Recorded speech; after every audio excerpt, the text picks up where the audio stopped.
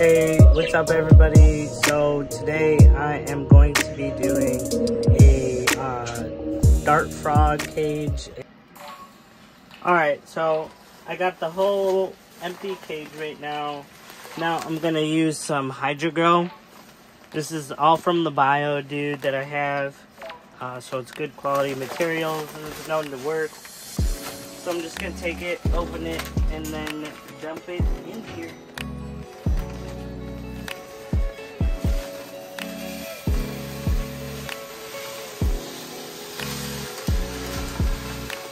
This is going to act as my drainage layer.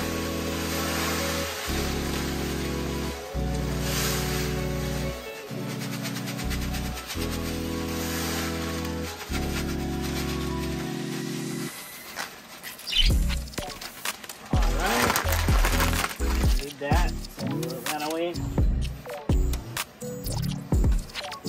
Since I'm gonna see the front, I really want to make sure that I'm doing it even, or at least as close as possible.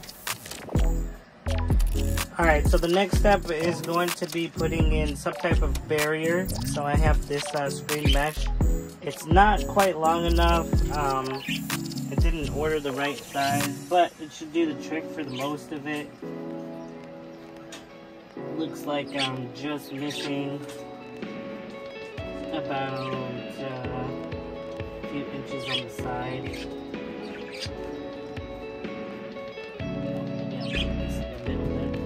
But the first thing I'm going to do is I'm going to add a little bit of Refy bark. This stuff is good. It helps the aeration. So we're going to throw some of that in there. We're going to create a nice chunky mix to add in to this guy right here. So the next bit, I have some Terraflora, which is good stuff from the BioActive. We're gonna add this mixture in there.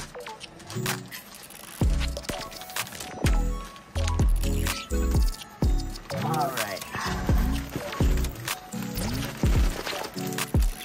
So we're gonna need quite a bit of this. I only got one bag, being stupid, so I have a little bit of extra stuff that I put together.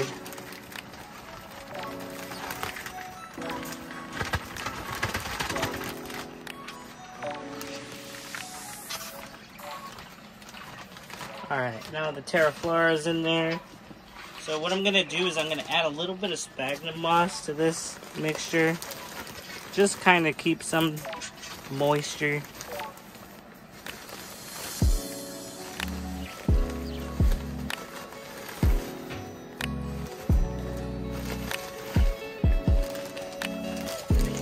Should be enough. I got a little bit more dirt I'm gonna add to this mixture. This is gonna be a mixture of Terraflora, some bark, some leaves, and all that good stuff.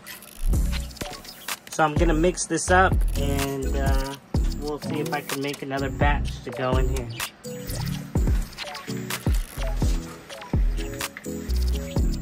So this ain't as chunky as I would like it to be, so I'm going to add in a little bit more bark.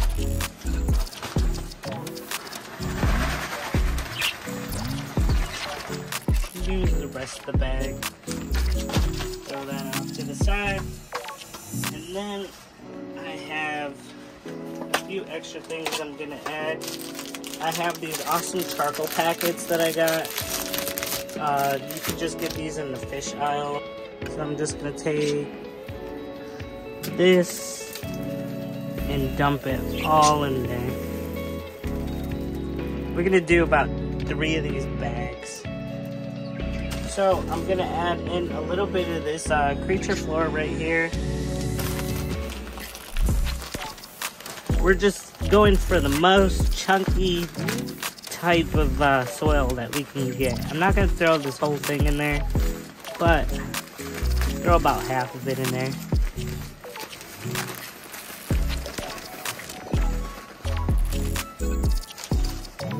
We're gonna mix this up.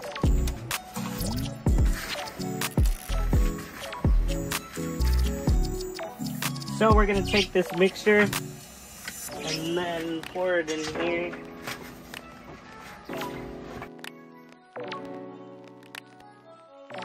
I'm happy with the consistency that we have, so I'm gonna go ahead and make another batch of this, then add some water to it. Alright, so I have all of the dirt in there, all the mixture that I need. So now I'm gonna see if I can put some of this BioActive in there.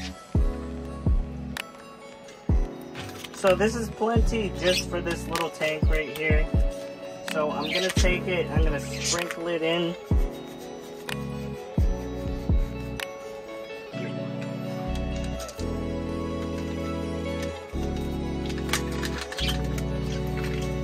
Alright, and then I'm just gonna take it and move it around the soil.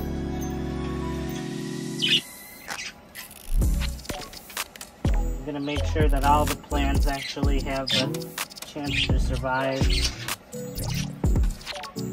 Alright, so next what I'm gonna do is I'm gonna add some different elements to try to scape my tank here. I have a few different things that I'm just gonna throw in there, and we're gonna figure it out. Alright, so that's just a little rough scape. I have no clue what I'm doing here. I am not a master at this. I'm not claiming to be. But I got a few plants, and I'm going to take the plants, I'm going to put them in and try to find out where they're going to best be suited.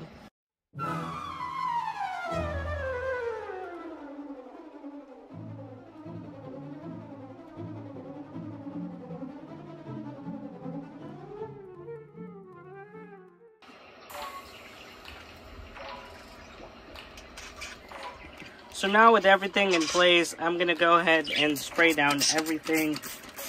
Probably a little bit of overwater here, only because these plants are new.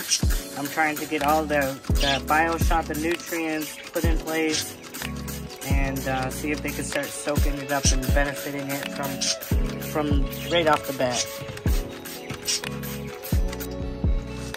So to try and get the BioActive part started, I'm just going to go ahead and place some leaves in here. So it's always good to have leaf litter for a few different reasons. For one, isopods and springtails love leaves. Just go ahead and spread them around a little bit. Land naturally, that's good.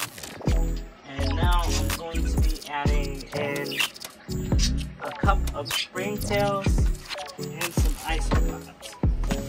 I have a cup here of 50 dairy cow isopods. So we're gonna release these guys into here, and hopefully they'll make a nice colony just to clean up some of the mess.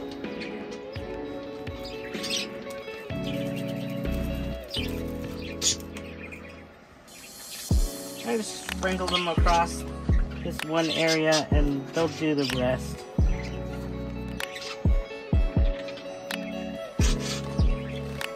Some are already exploring. So then I have also this cup of zebra isopods I'm going to place on the other side here.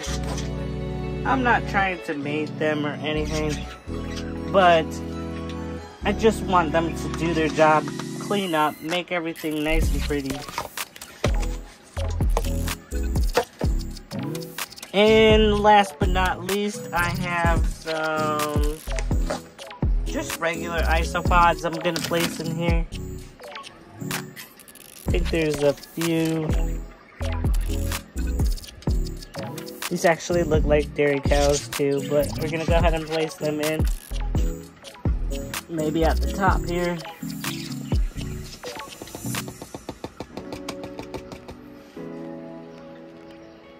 So last but not least, I'm gonna add in some springtails. It's a lot of charcoal, so I'm gonna go ahead and place it in. Oh, looks like a good culture.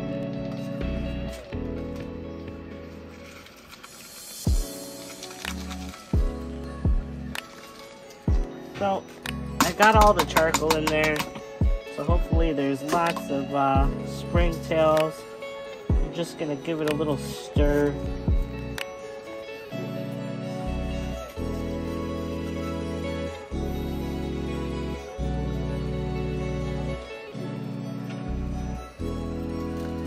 Alright, and I think that is it.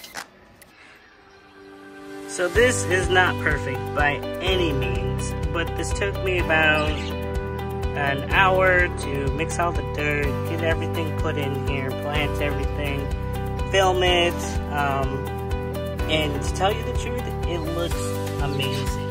It looks like all these dairy cows right here, just, they're living their life, exploring, they're everywhere. So I have about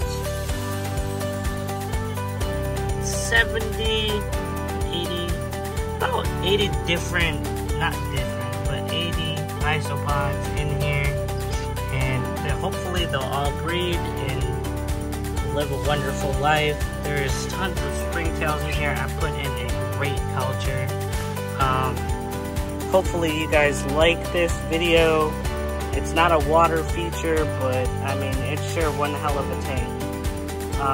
And right up here, I have a Zoom-Ed Repti Sun, just a little small one, but it's just enough to provide some light for these guys.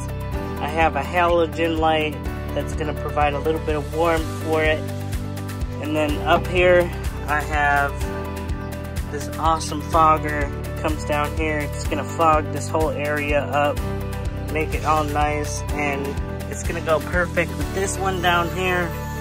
It's a little bit older of a tank, but it's nice to set up. So I have these two, and by far, I absolutely love this tank. Hopefully it will live a nice, happy life. For my dart frogs, it's just beautiful. Hope you guys enjoyed, and have a good one.